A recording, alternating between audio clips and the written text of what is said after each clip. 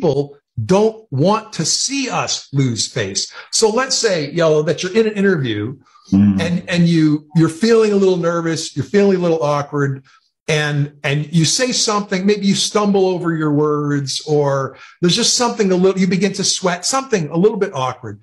The other person is going to do everything in their power to minimize the risk of embarrassment to you.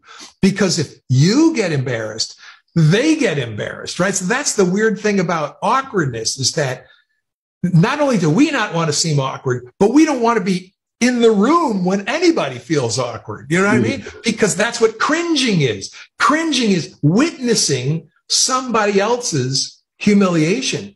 And we just can't stand it. So we'll do everything in our power to avoid it. There's a famous example I give in one of the I think this is the first or second video I made on YouTube. I talk about President Bush, the first President Bush, who was president in the 90s, flew to Japan on a state visit, right? So he goes to Japan, he sits down to a state dinner with the prime minister of Japan, right? There's TV cameras, there's hundreds of ambassadors and all these people there. It's a completely formal thing.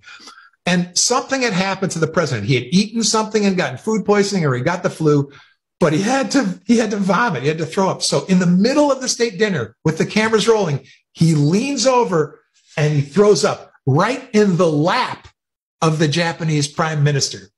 So it's the most humiliating thing you can imagine. So obviously the Secret Service comes, they hustle him off the stage. If you Google this, you can find a video of this happening. President Bush throws up on Japanese prime minister. You'll find it. But so this happened. And the next day, he just had food poisoning. He was fine. The next day, they do a news conference. And some Japanese reporter asks, what do you think about what happened to the president yesterday at dinner or something like that? And the prime minister basically pretends like it didn't happen, because you don't draw attention to someone else's humiliation.